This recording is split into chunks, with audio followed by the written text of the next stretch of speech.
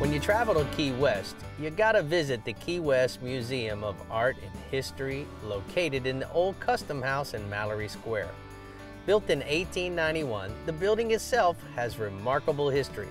But since its restoration in 1999, Old 91 stands as a national landmark with an award-winning museum.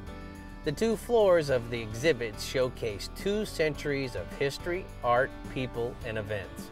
One of the most notable exhibits as soon as you walk in is the many sketches that line the stairway. These sketches were some of the first drawings of world-renowned artist and conservationist Guy Harvey. There is an extensive showcase of resident author Ernest Hemingway. Many of the tools of his trade and stories of his time in Key West are displayed for visitors to enjoy. The museum also has special exhibits year-round.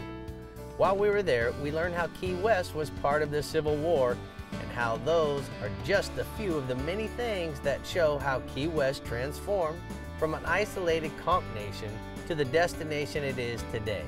And that's why it's this week's Costa Cool Place and Moment.